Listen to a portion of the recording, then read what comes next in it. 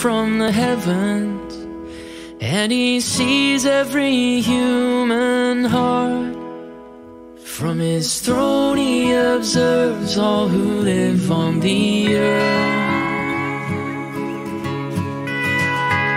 to defend those who hope in his name. Came only the word of the Lord can save. Well, welcome to our Thursday morning devotions. We're continuing to have a think about God. Today we're going to concentrate on God as omnipresent. Ever looked in your diary and realized that you double booked and of course needed to apologize and cancel at least one of them, if not both? God never double books.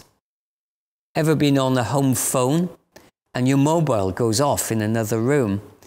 Well, of course, you can't answer both at the same time. God can and does billions of times every single day. Ever been stretched in 3 directions at one time and failed to adequately manage any of them? God can and does. How? Because, of course, God is omnipresent. He is present everywhere and every time, all of the time. Let me read this morning from Psalm 139, verses 7 to 16. Where can I go from your spirit? Where can I flee from your presence? If I go up to the heavens, you are there. If I make my bed in the depths, you are there. If I rise on the wings of the dawn, if I settle on the far side of the sea, even there your hand will guide me. Your right hand will hold me fast. If I say, surely the darkness will hide me and the light become night around me, even the darkness will not be dark to you.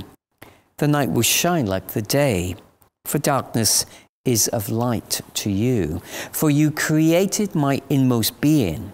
You knit me together in my mother's womb. I praise you because I'm fearfully and wonderfully made. Your works are wonderful. I know that full well. My frame was not hidden from you when I was made in the secret place, when I was woven together in the depths of the earth. Your eyes saw my unformed body. All the days ordained for me were written in your book before one of them came into being. Where can you go where God isn't? Well, of course, the psalmist here is exploring the nature of God's omnipresence and its implications for us. Whether you head upwards, downwards, across to the right and back, across to the left and back, you will find God there. Even if you could do all those things at the same time, he would always be there, always ahead of us, always omnipresent. In moments of deep despair and delusion, God is there, present and active. In our defeats and successes, God is there. In the red light district, the asylum seekers' campsite, in the prisons, in the sports stadiums, in the pub, in the schools, in the factories, and even in churches, God is ever present and ever engaged. Before we entered the world, even before we existed, God was present to us. It's mind-blowing, but it's true. I can remember my grandparents used to have a little sign up in their living room that read these words: God is the head of this house, the unseen guest at every meal, the silent listener at every conversation. I think as a child, I thought that was quite unnerving. God seemed to be a little bit like a spy listening in, waiting for us to say something inappropriate or to do something that he would be very annoyed with. But of course, the opposite is true. God delights in being present and enjoys listening to our conversations. God wasn't waiting for us to fail. God was waiting for us to become all that we could be in him. Therefore, his attendance was welcome, and his listening was too, because he cared, and he wants to hear from us. So let's not be unnerved by God's presence today. God is for us, and he's not against us. He's not trying to catch us out or trip us up.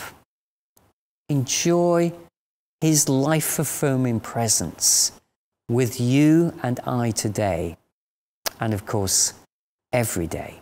1, 2, 1, 2, 3. For the word of the Lord holds true, and I can trust everything that he'll do, 'cause he loves what is just and all that is good.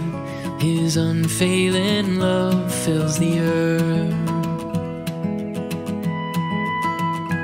With a word he painted the heavens, by his breath he breathed the stars. He made the land and seas and set their boundaries. It was all done upon his command. Oh, he spoke and the whole world began.